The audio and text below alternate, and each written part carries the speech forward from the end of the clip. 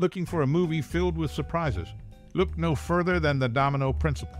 Released in 1977, the film is packed with funny, shocking, and sad moments that will keep you glued to your seat. But before we dive into all the details, let me ask you, do you have a special memory associated with it? Whether it's watching it with friends, discussing its twists and turns, or simply reminiscing about its effects on your life, we want to hear your stories. Share your favorite memory or personal experience related to the movie in the comments below. Don't hold back, we're all ears. So if you're ready for a roller coaster ride of emotions, grab some popcorn and hit play. You won't want to miss a moment. Keep watching for more facts about this engaging film. And remember, we're eager to hear your thoughts and memories in the comments below. Let's get the conversation started. The Domino Principle is a movie from 1977 that seems to have faded into obscurity over time. While it has some good parts, it's not really a well-known or popular movie.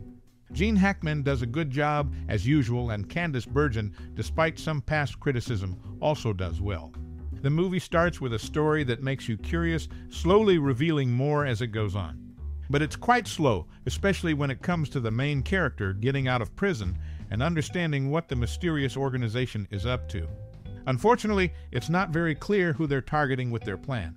Directed by Stanley Kramer, the movie feels pretty ordinary, lacking the special style you might expect from such a famous filmmaker.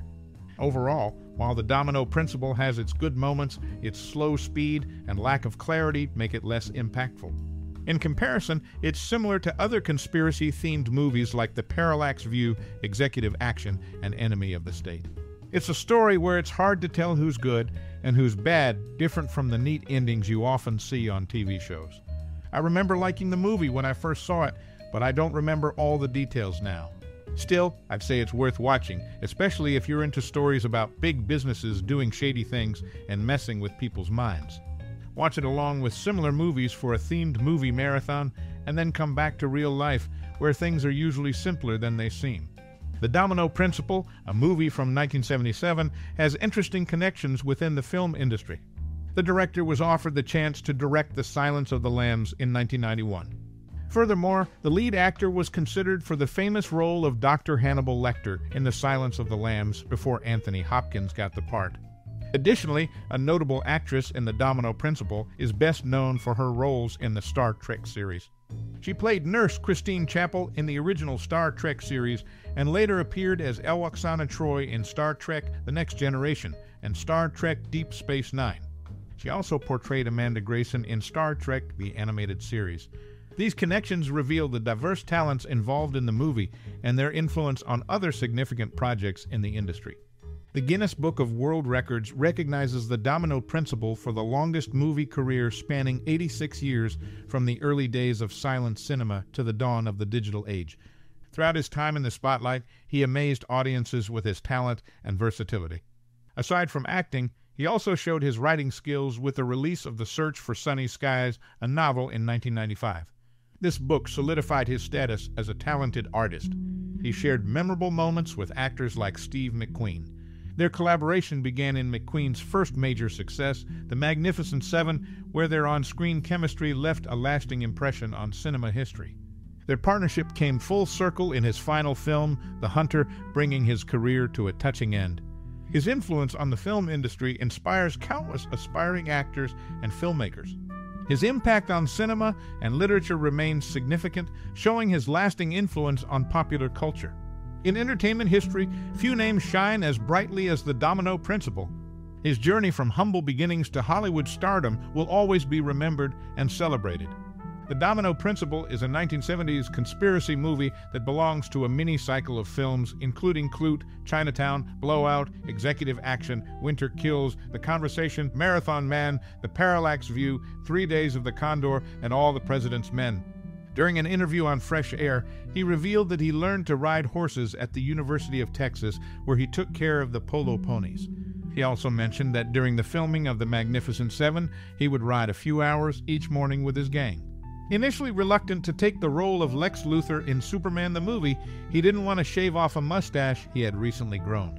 However, Richard Donner made a deal with him that if he shaved it off, Donner would shave off his as well.